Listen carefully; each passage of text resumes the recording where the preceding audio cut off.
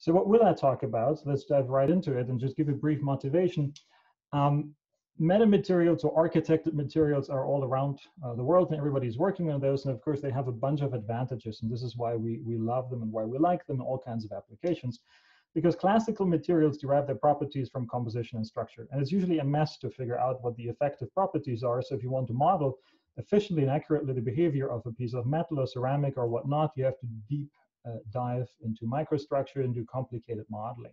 Also, manipulating materials is a challenge. How do you manipulate individual atoms? How do you change the microstructure? This is quite complex.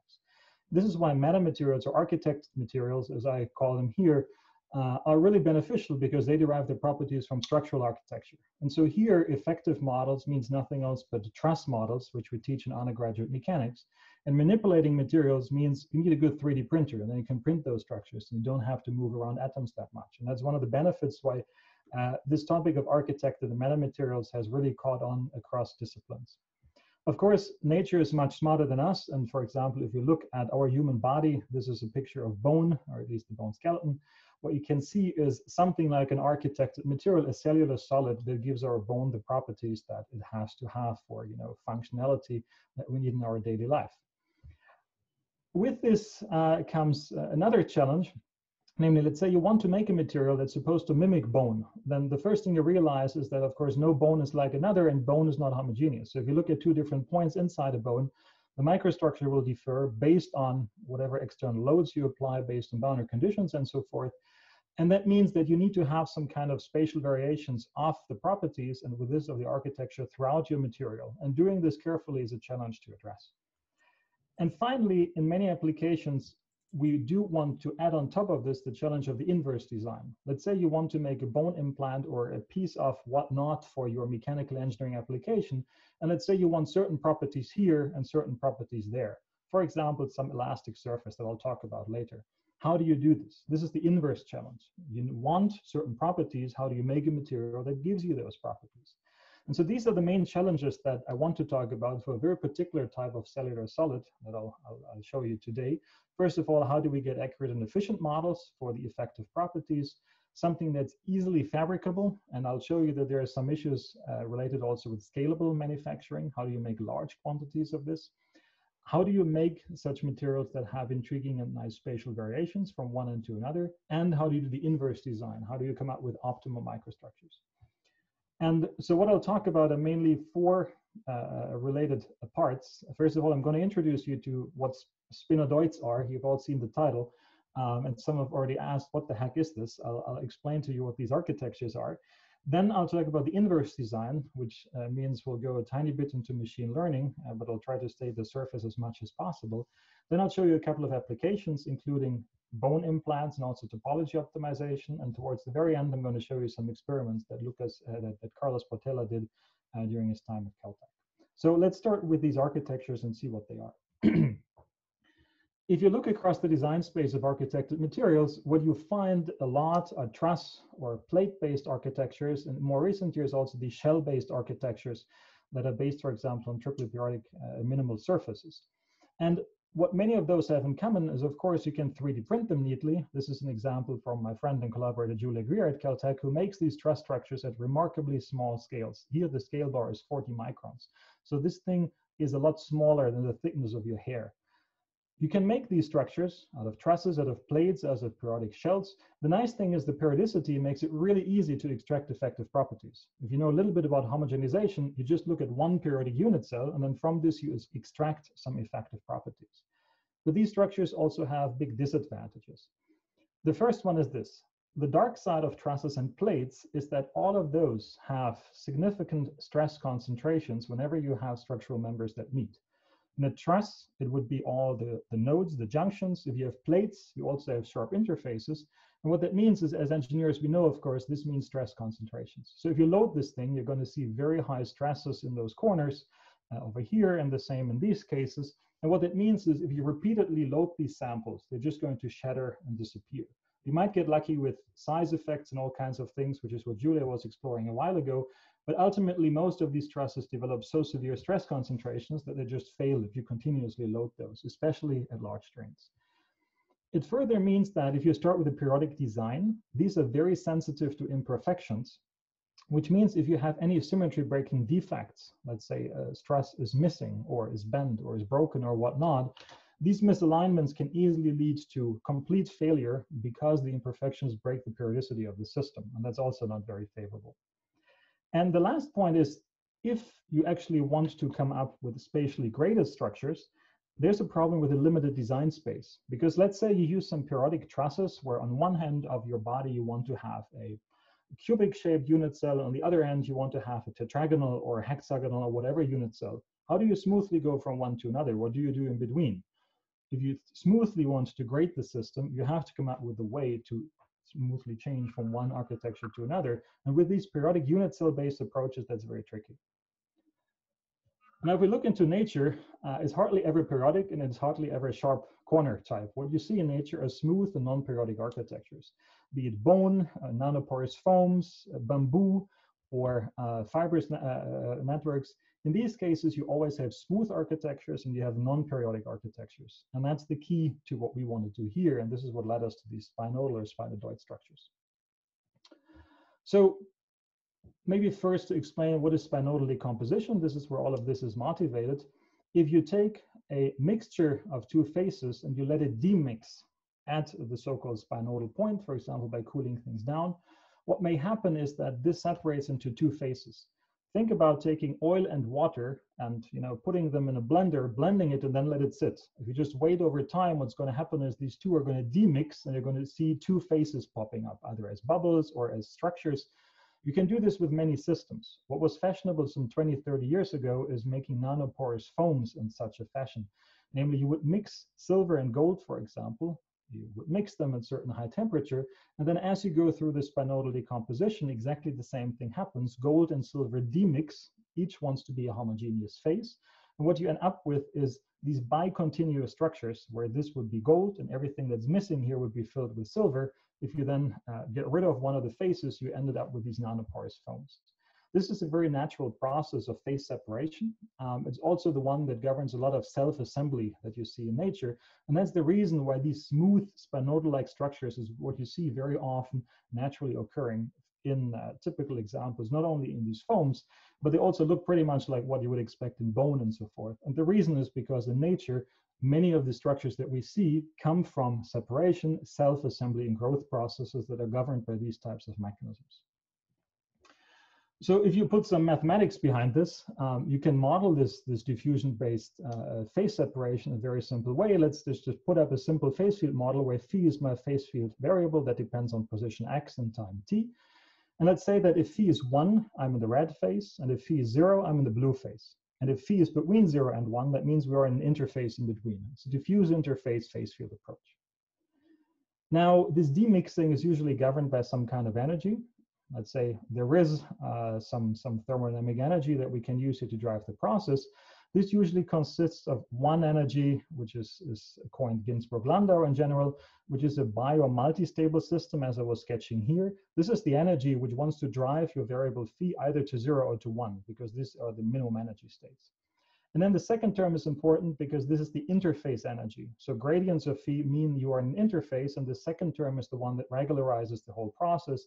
This is the one that gives rise to smooth interfaces. That's the reason we don't see sharp corners. If I take this out, you can see crazy sharp structures, but with this, you get very smooth interfaces. The smoother and the broader, the larger your interface energy. And if you have such an energy and the process goes on, you have to solve an equation. Let's assume that the mean concentration remains fixed, so there are no chemical processes. Your silver and gold concentration that you put in the beginning remains exactly the same. Then such a process is usually governed by the so-called Cahn-Hilliard equation. And what that means is that the time evolution of your phase field phi is governed by the divergence of the flux, and the flux is nothing else but a mobility tensor times the gradient of your driving force. And the driving force is the variational derivative of W with respect to the phase field. Let me show you quickly what happens. So let's say we start from the blend. So it looks at the beginning like this, and you let go. And if you simply, we're doing nothing here but to simulate this equation, you see the demixing, you see these structures evolve, and this is what comes out. Just one comment, because I'm going to get back to this later. There are two sources of anisotropy that can generally happen. They can give rise to structures that do not look nice and isotropic, but have some directional preference. On the one hand, the interface energy could be direction dependent. This is what happens in atomic systems, especially metallic ceramic systems. And the mobility could also be anisotropic if your faces can move faster in some directions than in others. In those cases, you will see structures that are not isotropic but anisotropic.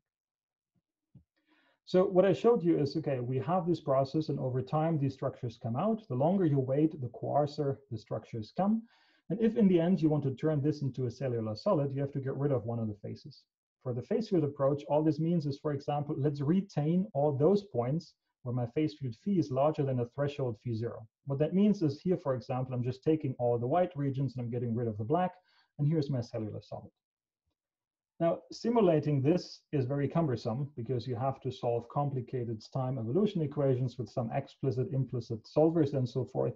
Luckily, there's a shortcut to this. And this was actually known by Kahn himself in the old days and then picked up again in recent years by Jens Weissmuller, Svante Bachmann, and others, where the idea is you want to go straight from here to there through a nice theoretical approach. And it turns out there actually is an analytical solution for what these structures look like, and it's given in terms of Gaussian random fields, which I want to explain to you in the next few slides. So the whole the main point here to remember is that instead of doing these complicated simulations, I do want to know the solution for what this phi of x looks like right away. And if I know that, I can generate these structures however I want without having to go through this process. And I'll show you that we can actually use that in order to tune the design and the architecture in a moment. So what are these funny Gaussian random fields? Well, let me show you. And I apologize to those who know inside out what they are. I just tried to explain to everyone what I'm talking about here. So let's assume that my phase field phi of x is nothing else but the cosine of beta n dot x minus gamma, where beta and gamma are some constants, and n is nothing else but a unit vector pointing in some direction. If I plot this, this is nothing else but, you know, this up and downy kind of structures that points, that looks like this. If I look at this from the top, you can see the ridges and the valleys. It looks like that. The ridges and valleys are aligned perpendicular to my n direction. This is how I defined the whole thing. Gamma in this case is nothing else but a shift to the left or to the right if you want. That's not of great importance here. And beta is the one that controls the length scale. So the larger you make beta, the smaller your features are going to get. And inversely, if you make beta really small, you're going to have very wide features over here. So beta is nothing else but a length scale. Now, what you can do is you can take this and you can put a level set or a threshold on top. Let's say, for example, I just retain everything that has a phi larger than a certain value. And what happens then is you get these black and white images where black, you know, means below and white means above a threshold. Just put a sigmoid on top. And this is what you can use to generate these black and white structures. Now, this phi 0 in principle also governs the density of your structures, because you could easily imagine that if you move this white line up and down, you're going to make more stuff white or more stuff black based on which phi 0 you choose. If you do this in 2D, again, let's say now I'm adding two of these cosine type harmonic functions. What happens is now the structure looks like this. If you look at it from the top, this is what you would see. You now have two lines perpendicular to which things are going to grow, with n1 and n2 being the two directions over here. And again, if you put a threshold on top, you can generate these structures on the right. For phi greater or equal to 0, you put your line in the middle, and you can see this checkerboard patterns come out. If you lift your phi even higher, you're just going to retain these dots at the top. That's what you see over here. And if you choose everything where phi is almost exactly 0, that means you're just retaining the interfaces of this picture. And that means you get a cellular structure, which looks like this down here, where the white would be material and the black is gone. So these are just two of the cosine terms. What we're doing now is we're adding a lot of those. And so here is an example where I'm adding a total of 40 of these cosine terms. We choose the same beta so that we retain the same length scale for all of those, but we choose 40 different n vectors. And here in 2D, I'm just choosing them randomly, some normal distribution on the unit circle. So these are all my n vectors for this example. And these gammas are just random numbers between 0 and 2 pi, also taken from a uniform Gaussian distribution. If you now plot this phi, what happens is you get a structure over here. And this is pretty much the isotropic structure that comes out. And one can show that this thing, if we were to add over all kinds of vectors in 3D, is actually a solution of the Kahn-Hilliard equation. This is the isotropic Gaussian random field, and you will always end up with isotropic structures that come out. Now, the key idea behind this, the Spinodoids that I'll talk about is the following. if we simply do not sample these n vectors from the entire unit circle, but we sample them from certain regions, what happens then is you clearly give a bias to the whole thing. So your material is not uniformly isotropically aligning through space, but what happens is your material wants to align perpendicular to particular directions, just that like the laminate I was showing you a few seconds ago. And this is the whole point about generating anisotropic structures. So what we did specifically is, let's say I define my phase field in such a fashion. I'm adding n of these cosines where n is some large number. The n vectors ni are chosen randomly, but we're not going to choose them randomly from all of the surface of the sphere. But let's say we limit those. And let's say we limit them, for example, to vectors that lie close to the x1, x2, and x3 axes. And to be quantitative, what I'm going to say is that let's choose these n vectors to lie within cones of angles θ3, θ1, and θ2 away from the axis. And so in this case, these three angles would be our design parameters that tell us where these n vectors are supposed to be. An additional unknown that we can tune is the relative density, which means, if you remember, I can move my phi0 up or down, and that led to different densities of the structure that comes out. And this is how I want to describe these structures. These are not spinodal structures anymore. These are completely computational theoretical structures. You don't see them come out of a natural process, but we can easily write them down mathematically. They are spinodal-like, but they're not spinodal structures, and that's why we call them spinodoids. So how do these structures look like? I'll give you a couple of examples. In this case, we choose these n vectors to lie only in these two cones. What this means is material wants to align perpendicular to these two directions, but because we have many vectors within the cone, it's not going to be just a laminate, but you're going to get a structure that we call laminar, because it looks like lamella being stacked on top of each other. And of course, the mechanical properties reflect that. For example, if you look at the elasticity, what I'm showing you here on the right is nothing else but Young's modulus measured in all kinds of direction. This is very pancakey, meaning it's very soft in the x3 direction. I can easily compress this top down, but it's very stiff in the other direction, which makes sense, right? If you think about lamella, it's very soft to compress the thing, but it's very stiff in the other two directions. If you choose your vectors to lie in two of the cones, what it means is material wants to align in the third direction. What comes out is a columnar topology whose elasticity is also of this type, so it's very stiff along this direction, but it's very soft in the other two in-plane directions. You can go to town with this and do all kinds of things. This is an example of a cubic structure where what you see is material aligns in a cubic type fashion, and out comes an elasticity surface that is orthotropic, is very stiff along the primary axis, but soft in between. And so you can choose this in any type you want. Out comes a nice topology. And the nice thing is here, there's no need for running, mathematical explicit, implicit time stepping to find your structures evolve over time. You have the answer in one shot because you can write down what the Gaussian random field looks like. You can actually code this thing in MATLAB in 10 lines or something like this. It's relatively trivial. If I invite everyone to try it out if you want to see these structures. It's relatively easy. So now, so far, what I've been telling you is that we theoretically cook up these structures, but that there's no physics to them. Let me try to convince you that these structures actually do have a physical origin if you have a tiny bit of creativity. So let me go back to the math I was showing you previously. We have some energy that drives the whole process. There's some Ginzburg-Landau energy that is, let's say, double weld to drive your concentration C to be either 0 or 1. I know you C for the concentration here instead of phi. This is my interface energy. You can compute the driving force, in this case, the chemical potential, as the variational derivative, which is nothing else but this. The flux is my mobility tensor times the gradient of the chemical potential. And then the Cahn-Hilliard equation says nothing else but dc by dt is the same as the divergence of the flux, which, if you do some math, ends up to be this to leading order. And what I mean by leading order is we're not interested in phase separation, after long times, but we want to know what happens in the early stage when these two phases separate, and when after short amounts of time, you're still close to the point of separation. Now, as Kahn himself knew, I guess, a long time ago, and as was picked up more recently, as I said, there's an analytical solution to this equation. And the analytical solution looks like this down here. So the concentration is the initial mean concentration plus, and here come the fluctuations that lead to the phase separation. And they look like this. What we're doing is we're summing over all beta vectors in 3D space. These are the cosines that could look familiar to you. There's some amplitudes in front. And most importantly, there's this exponential in front. And this is essentially the growth term. What this says here, t is time, is that not all directions are going to grow in the same fashion. This r of beta is just short for square root of n dotted into mn, m again being the mobility tensor, and then there's some function that comes behind.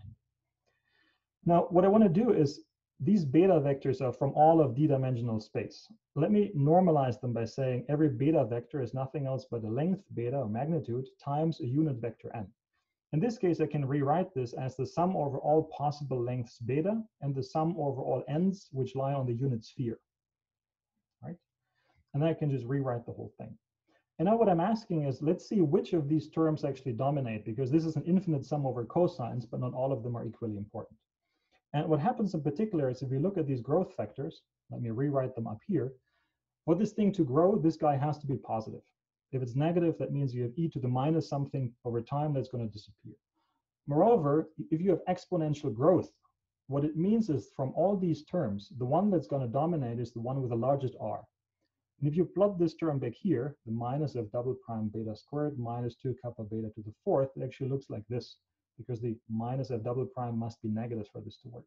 This looks like classical nucleation theory, where at small betas you first rise and then you drop again. This would be the critical beta, above which nothing is going to happen.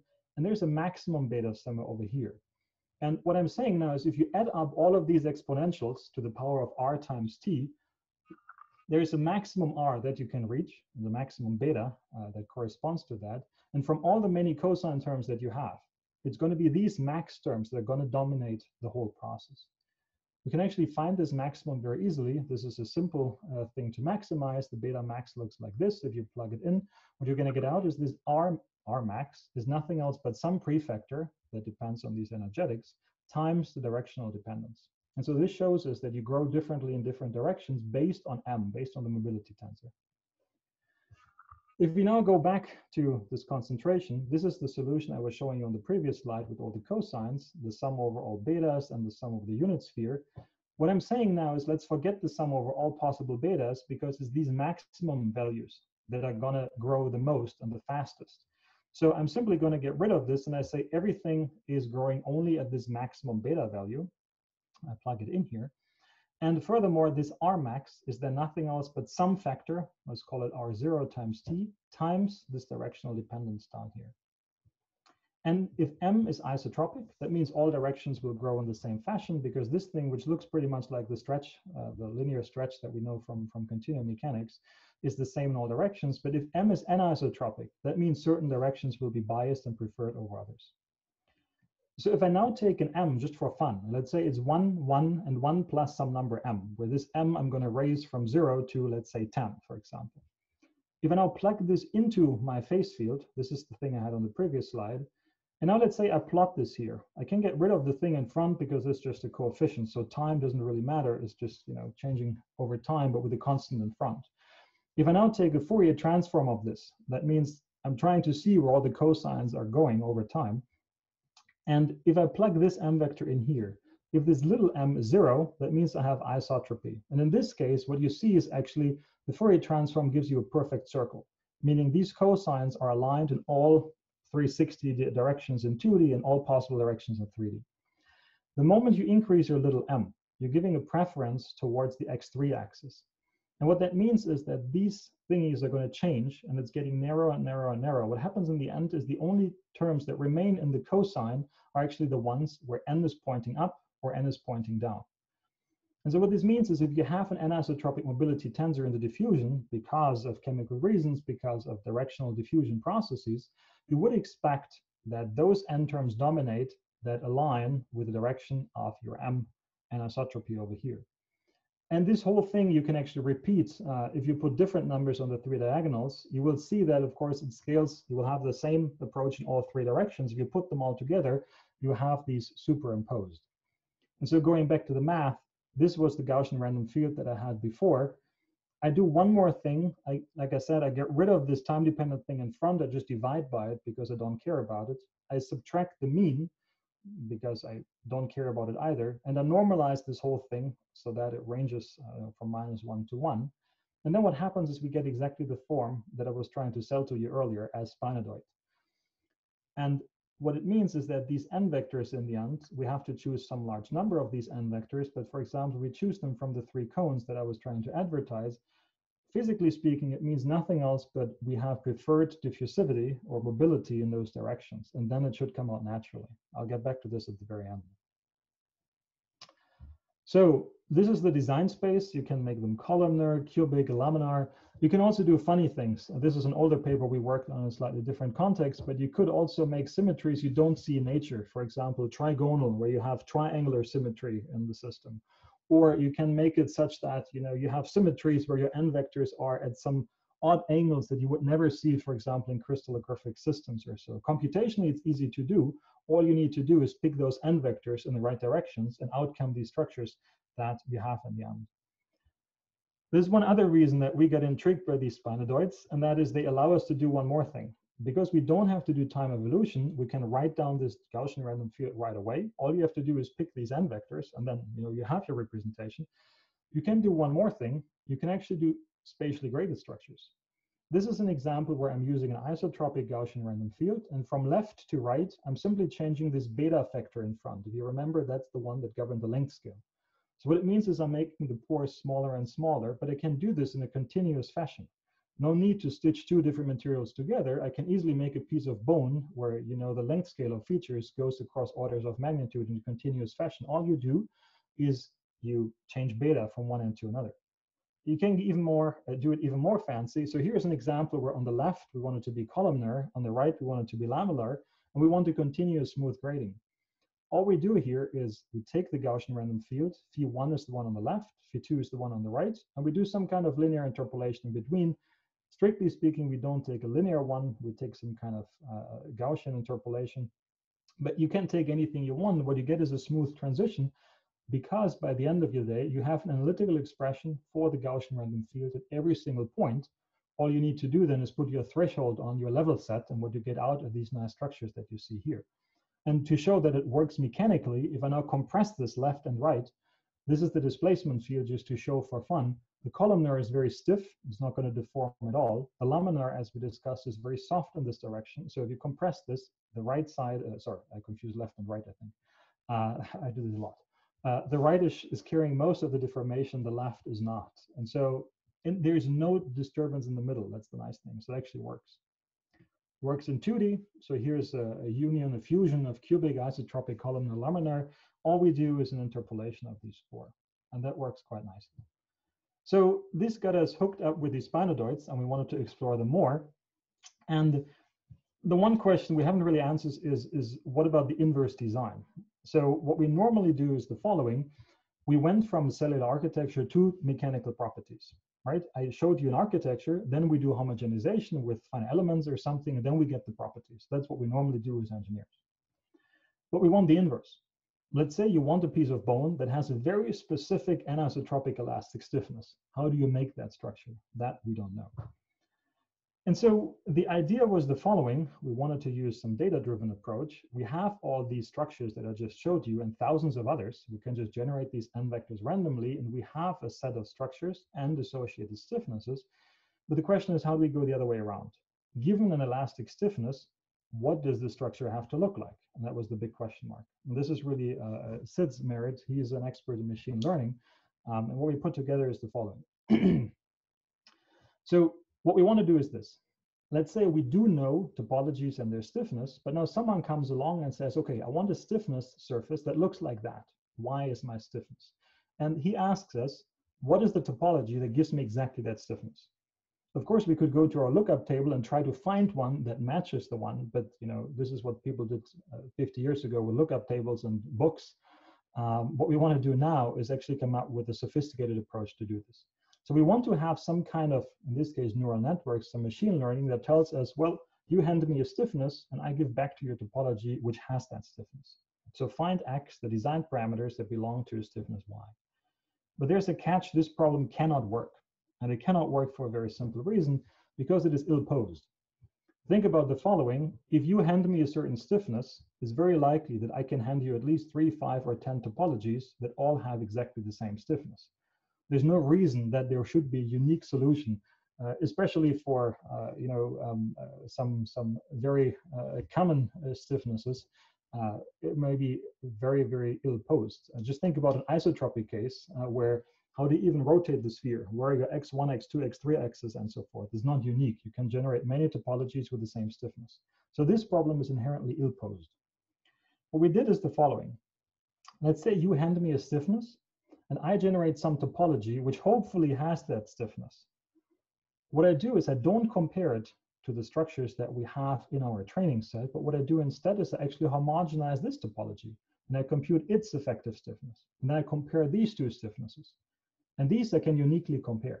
I can check if these two surfaces are the same up to rotation, of course. We can remove the rotations. We're mechanical engineers, so we know how to get rotations out of a fourth order tensor. And then we can compare these two, and that is unique. Unfortunately, that's very expensive because every time doing an FE homogenization, these meshes are expensive. It takes a couple of minutes to run that. We don't want to do this, so we introduced a second neural network. And this is now the whole approach that we used. The idea is this. You take your topologies and you first try to find a data-driven approach that tells you for a given topology what its stiffness is. This one is unique. There's no non-uniqueness in this. You hand me a structure, I compute its stiffness. That's a one-to-one relation. That's easy. And this one we can train. That's the so-called forward neural network because we go forward to actually predict the properties of that thing. Once we have this, we can use it to also train this inverse network by comparing these two values of stiffnesses. And that actually works. That works very nicely. So we're never comparing topologies, but we're comparing the stiffness y that you give me to the stiffness that I compute based on the topology x that is hopefully the one that gives you the stiffness. And so this is very neat. What we had to do is generate a large set of these samples, a total of about 23,000. It took about 5 days to generate all this. But the training time of these networks was about 20 minutes on a simple computer. The accuracy magically is on the order of 98%. And also to advertise this, going from here to here, the surrogate model is nothing else but a shortcut to homogenization.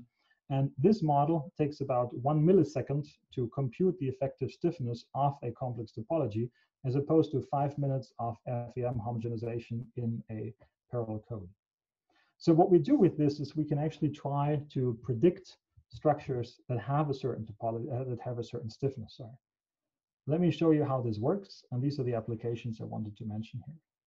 First, bone, and then very quickly topology optimization. Bone implants are a big issue. They're usually made from some kind of metal that's biocompatible, titanium, some are made of steel. One of the big issues is that they typically tend to do what we call stress shielding if there's a stiffness mismatch. Imagine that you put an implant in whose stiffness is significantly higher than that of the surrounding bone. That's very likely if you put a piece of steel into a human body. If you have such a stiffness mismatch, unfortunately, it leads to bad atrophy and long-term incompatibility. What happens is that the material surrounding the implant is not loaded mechanically as it should be loaded, because that thing here is way too stiff. And so over a long time, what happens is you get degradation, you get long-term issues, and essentially the healthy bone surrounding the implant is going to die over time or going to go away, and that's a severe issue. And it's not as simple as using a soft material because this thing varies a lot. So the bone down here is not the same as the bone down here or down there or over there. So it really varies by position. And ideally, you want to adjust the stiffness of this thing to the stiffness of the surrounding bone. And in addition, you need to make changes because that changes from point to point inside the human body. What you see down here is the variability of actual bone in its relative density and its stiffness, number of samples. This is the relative density, so volume over volume of a unit cell. And this is the normalized Young's modulus, the stiffness. There's a huge variability across the samples that people normally look at. This was taken from a clinical study. So our approach is very simple. Let's say you give me an elastic surface, and instead of showing you these colorful plots, I'm now just showing you 3 cross-sections of that, E1, E3, E2, E3, and E1, E2. And let's say you give me the red surface, because this is what you want, right? You give me 3 of those. In total, it's going to make one of these colorful plots. We did one simplification here. We actually made it orthotropic, which is we made sure that this red thingy that you gave us actually has 3 principal axes and is orthotropic. That's a relatively small change in the figures. And then we turned the crank and shuffled this through the data-driven machine learning approach. What came out is this topology. So it looked like that. It had a relative density of about 31%, and the cone angles looked a little bit like this. So it's about a columnar structure. Now, of course, what I didn't tell you right away is that this input elastic surface is not just anything, but it is a measured elastic surface from actual human bone. And the bone structure looks like this. This is a micro CT image of, oh, it's actually bovine femoral bone, sorry. And the relative density was 30%. So what this means in this particular case, and we tested not just one, but a whole bunch, the network that we trained and that we use gives us a topology that actually looks a little bit like what the human bone looks like. It has almost the same relative density, and it produces pretty much the same elastic stiffness. And what's remarkable about this is the whole model doesn't know anything about bone. At no point in time did we put information about the bone into either the mechanical model, the Spinodoids, or the machine learning part. And so we see this as a great tool for bone implants, especially because you can spatially vary it. You can have different stiffnesses and densities in different points of the bone. You can do it in this fashion. Let me actually jump over this because we're soon running out of time, and I still want to show you the experiments. What you could also do with this is topology optimization. Classical topology optimization, makes these black and white structures to optimize a structure for a given load. What we can actually do is we can assume that in every point of the sample, you have one of these spinodoid architectures. And then the design parameters are essentially the three cone angles, the relative density, and the orientation of this in space. So we can rotate this also in 3D. And then you can do topology optimization based on these structures at a small scale. And what comes out are nicely optimized structures. But it's not black and white anymore. You can actually have gradients, and what they mean is simply the microstructure is going to change from one point to another. For example, here the relative density is smoothly going to change from very high to very low. But it's not just a mathematical exercise. You can actually print these structures because the GRFs allow us to do this spatial gradient and to allow us to change the design parameters from one point to another. So in the last few minutes, I think I need only 5 more. So I want to show you some experiments because everything so far has been computational, and we've had a very fruitful collaboration with Julia Greer and Carlos Portela at Caltech, back from the old days when we still used to be at Caltech as well. And there I want to show you some experiments. These are actual cubes fabricated. They're shown here under a scanning electron microscope because they're tiny. So if I zoom into those, you can see the scale bar on the bottom corner. These are cubes that have a size about 150 micrometer. If we zoom further in, that's what they look like. And Carlos used a very particular technique here. He first 3D printed these architectures. So this is no self-assembly or spinodal decomposition. This is 3D printing the architectures that I just showed you. He then coats them with a ceramic, alumina, and then he etches out the polymer. And what you're left with is these thin structures that are made of alumina, and that's what you see here. They're actually so thin that on the electron microscope, you can even look through the structures. So if you look at this carefully, you can look through layers of this, because these are made of alumina ceramic layers that have a thickness on the order of maybe 15 to 20 nanometers. The nice thing, of course, is there are no kinks or edges anymore, as I was saying in the beginning. These are 100% smooth because of the spinodoid architecture. So even computationally, if you look at stress concentrations, you will not find any because it is a smooth structure. So unlike trusses and plates and many of the things that I was showing initially, no stress concentrations anymore. If you do 3D printing, you can print anything. So these are the structures that we computationally predicted, for example, laminar, cubic, some odd ones, isotropic, columnar, and so forth. You can actually make those guys. You can probe the stiffness, and you will see that you have very strong differences in the stiffness in the various directions.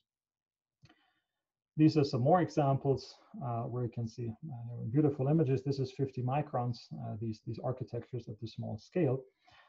When it comes to the mechanical properties, there are a few intriguing features I want to make towards the end. The first one is if you actually plot Young's modulus as a function of its, it's chopped off. This should be the relative density, meaning it's the mass that is contained inside a cube of a certain size. So think of it as what is the density of this thing compared to the density of the base material. And what happens with these structures magically, and not magically, but very nicely, is that as you decrease the density, the scaling of stiffness with density is almost linear. And that's pretty close to the upper bound, the Vogt bound that we know. So if you take out more and more material, you're just linearly decreasing the stiffness. which is different from all other structures that we know. What you see in red here is the scaling of trusses. What you see in blue is the scaling of the shell-type TPMS structures. Usually, if you decrease the stiffness, you're going at a different scaling coefficient, which means you're losing stiffness much faster if you go down in density. You don't do this with these spinodoids, and that has a reason. If you look at the curvature in those, and you plot the principal curvatures at every single point, what you see is that most of this falls onto this line down here. What this means is you actually have doubly negative curvature. At every point, you have a positive and a negative curvature, and they're combined. And this is the trick that the eggshell is also using to gain its high stiffness. In the interest of time, I think I don't want to go too much into this. Feel free to ask me about it if you have a question. What I'd like to show you instead, and this is much more impressive, is this over here. What Carlos did here is he took a sample and he put it into an indenter. Now we're going to compress this thing. Remember, this is a ceramic shell. He's going to compress this to about, what is it, 25 to 30%.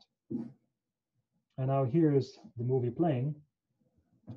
What you see is it compresses, it buckles, it does all kinds of crazy things. It unloads, and it comes almost back to zero as if nothing had happened. Here's the second cycle, following almost the same. And now remember, this is ceramic. Try to do this at home with your favorite vase. Well, maybe not with your favorite one, but to try to take a ceramic vase and compress it to 30% and expect it to come back. It doesn't happen easily. It happens for two reasons. The one is that these small scales, you have size effects and you have a scarcity of defects. But the second one is these structures are designed to not have any stress concentrations at points inside that lead to failure. Now, the final point, this is ongoing work, is that you can actually make those by self-assembly as well. And this is something that Carlos Portela, together with Daryl Yee, has been trying to figure out. You can actually take polymer blends or emulsions and try to let them self-assemble chemically, driving the process to generate these structures. This is actually one of the first attempts. We just published this last year, where Carlos and Daryl made these samples on the order of centimeters that have features on the order of a few microns. These are the thin shells I was just talking about. These are isotropic, admittedly. There's no anisotropy yet, but these structures actually do have the same features, but these are not 3D printed. They just happen by chemical diffusion, by self-assembly. And what this means is you can bypass the limitations of 3D printing. You can actually make centimeter-sized objects with features on the micrometer scale, which we can never do with 3D printing. And so what I've talked about today is what the heck are these spinodoid architectures? How do we do the inverse design of those? Some applications and experiments towards the end.